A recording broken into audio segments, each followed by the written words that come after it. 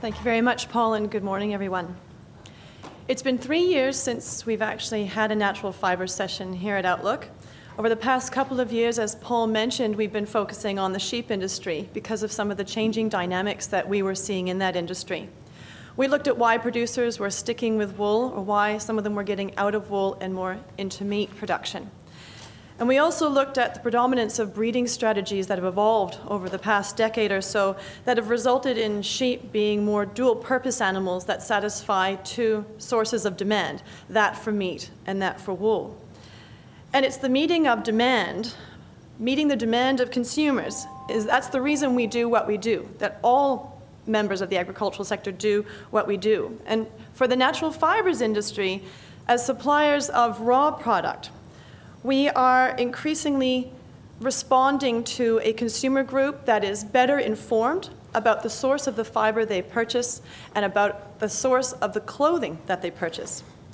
Innovations in both the cotton and wool industries over the past decade have brought these industries to the point where they've been able to step up to the tougher producing environment. And I mean that not just in terms of the climate, but also in terms of the increasing scrutiny of consumers. And both industries have continued to advance. And that's why this year the invited speakers are not from the land, but from the market. And they'll highlight some of those properties that our fibers have that are supporting the sustainability of these respective industries. But of course, my role is to come back to the market and to discuss those signals that are providing the information that lead to responses by both industries. Let's touch first at supply and demand. We have supply and demand factors that, at least for the next year or two, are very favorable for returns to producers. On the supply side, and these favorable indicators is what I've marked by the upward orange arrows. On the supply side, we've had exceptional rainfall in spring, and that's led to an increase in the supply of both commodities. And that allows producers to benefit from the better signals that we're getting from the demand side. On the demand side, we have the gradual strengthening of economic growth in global markets, particularly the United States and the European Union that are major importers of apparel. At the same time, demand from China, which is the principal export market for both wool and Australian cotton, remains solid. Despite the gradual easing of economic growth assumed over the next 5 years, the expectation for sustained strong retail growth will support demand for Australian natural fibres. Also lending support to demand is the assumed weaker dollar over the medium term, which makes Australian commodities relatively more competitive. The competitiveness with synthetics has been rather challenging over the past few years, given the low crude oil price, but that too has started to increase, and the World Bank projects that world oil prices will be rising over the medium term. And that will assist demand for natural fibres as well. And that's what it's all about. It's about meeting demand, understanding where it comes from, understanding what the market needs.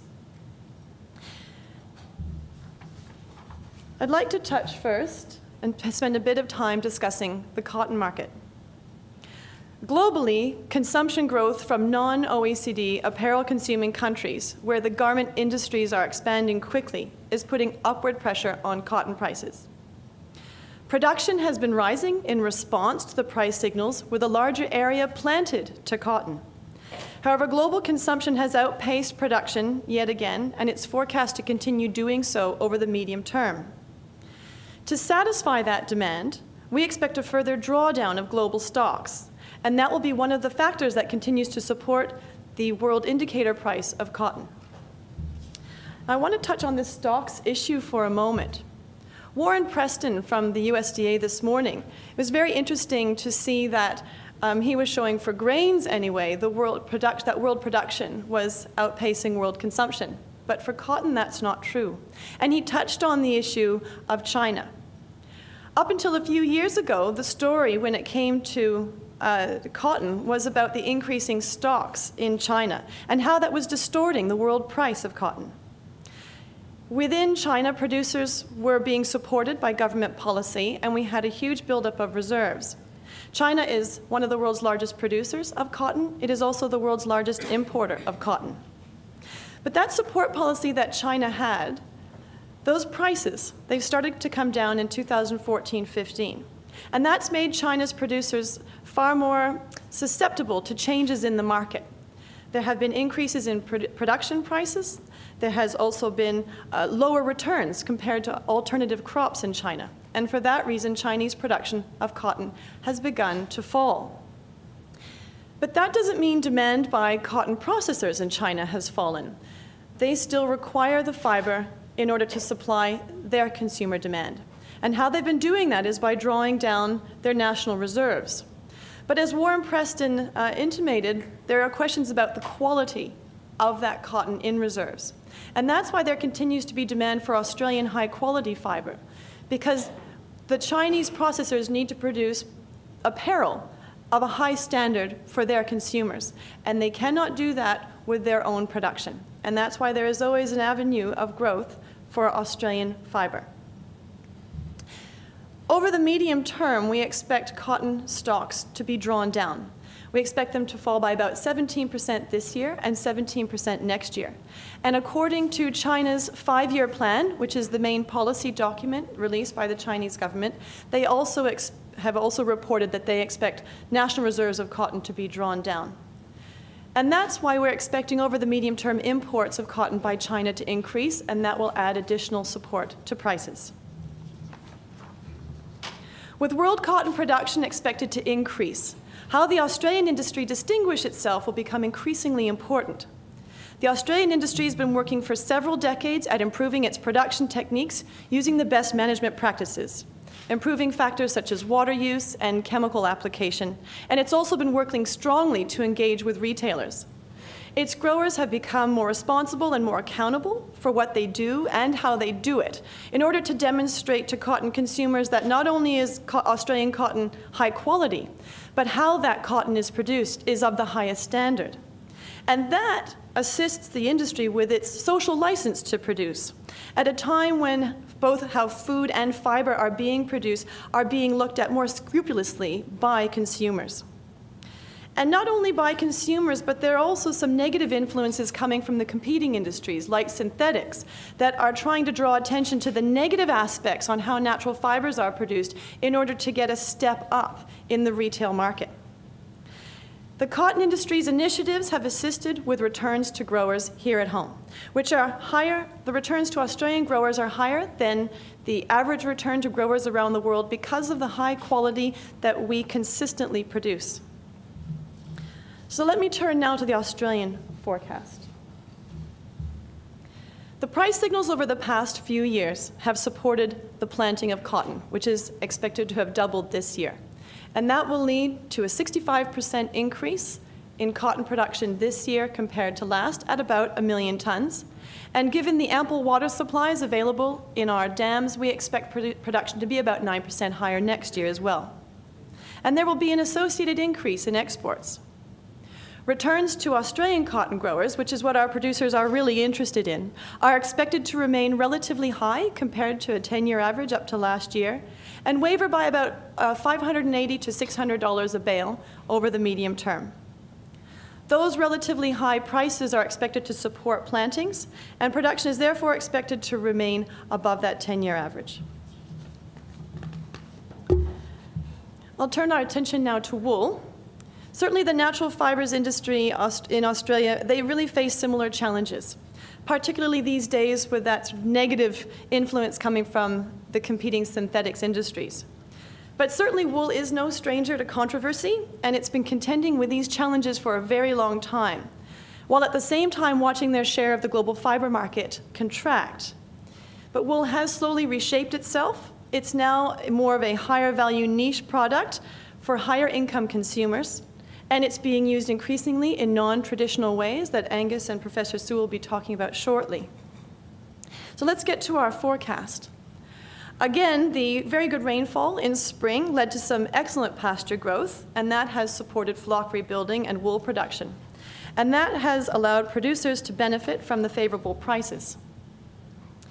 You can see here that the price of Australian wool in Australian dollar terms has been rising since about 2014, although that increase was a bit more delayed in US dollars. Returns to Australian producers were supported by the depreciation of the Australian dollar at about that time in 2014. With the constrained supply of apparel wool over the past 4 years because of the very high slaughter rates we were seeing in the sheep industry, given the strengthening demand that we have coming on from China now, as well as from some smaller importers in Italy and in the Czech Republic, we're seeing considerable upward movement in the Eastern Market Indicator price. In fact, over the past 2 years, since January 2015, the Eastern Market Indicator price has increased by about 35%. So what do these price signals mean for production? Certainly with strengthening prices, there are fewer incentives than there used to be, even 5, 6 years ago, to get out of wool. By the end of the financial year, we are forecasting that wool production in Australia will be about 5% higher than last year and will trend upward over the medium term, as with the assumption of assumed climate conditions, we assume flock rebuilding to continue, and that will result in higher fleece weights, as well as higher total production. As the supply of wool increases, we expect that price to come off in real terms, but to still remain relatively high.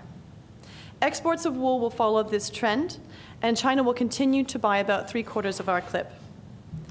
What's interesting, though, is what wool is being demanded from us. We've known for a long time now that the share of wool in the world fibre market has been contracting. Australia's exports of raw wool have wavered between 300 to about 330 kilotons over the past 5 years or so, in line with the size of the flock. What's interesting is the strengthening in demand for fine wool, which has become a larger proportion of our total clip and also of our total exports. It is the strong increase in demand for our fine and superfine wool that's really driving that increase in the Eastern Market Indicator price. And even though it's subtle, there's been also a larger share of broader wools in the industry as we're supplying more meat to our export markets. So when it comes to that fine wool, we always ask, who's buying it? What's influencing that demand side? And we always speak about strengthening demand from the United States and the European Union, and their influence in turn on China's demand for our raw fibre. But imports of wool and apparel by those countries haven't been strengthening very much over the past 5 years or so, and that's largely been a factor of weak economic growth and of weak consumer confidence. But we're slowly seeing a turnaround, and there is optimism that growing consumer confidence will have a positive influence on demand both there and in the United States. And thankfully, the softer demand that we've been seeing from those two countries over the past 5 years has been offset by that strengthening retail demand in China. Wool and apparel in China is highly regarded. Consumers of wool and apparel in China are from higher income households, which constitutes a rising demographic. And although that is still a relatively small proportion of the total population, in terms of absolute number of people, it's very large. It's meeting the demands of those consumers and of all increasingly discerning and informed consumers of both cotton and wool that will require the industries continue to move forward, to find new ways of distinguishing themselves from their competitors. And that's not just competitors who also produce wool and cotton, but in particular the synthetics industry, and of finding new avenues for growth. It's through the industry's innovations that both industries have set themselves up to be accountable to not only processors of our raw fibre, but ultimately to the final consumers. And it's because of our consumers that we must continue to invest in our industries to maintain our social license to produce and to innovate so we continue to make our fibres relevant and distinct in today's marketplace. Thank you very much.